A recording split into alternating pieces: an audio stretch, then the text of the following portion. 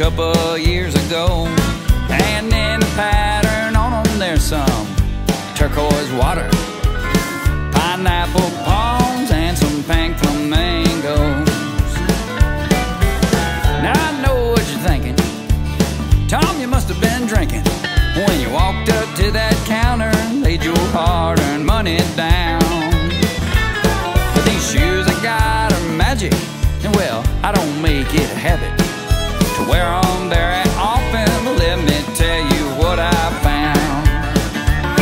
There ain't no way that you can have the blues when you're wearing a pair of pink flamingo shoes.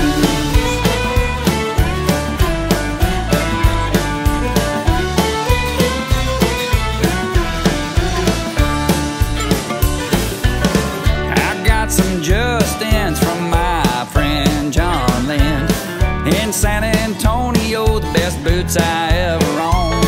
Well, I wear them with my hat, and I'll wear them on horseback, on stage and in the creek, and damn near everywhere I go. But those boots come off when we go down to the tropics, and I don't wear flip-flops, but I need something on my feet. So I slip on those Vans with my pink flamingo friends, and they remind me not to be taking life so seriously. But even oh, there, the roadie knows that when we go to the rodeo up in Idaho, you can't wear shoes like that. Oh no, you can't. They might be a little tacky, a little flashy, maybe kind of trashy, but the power that they have is real. They make me feel like a brand new man. These shoes that I've worn, I get a lot of shit for.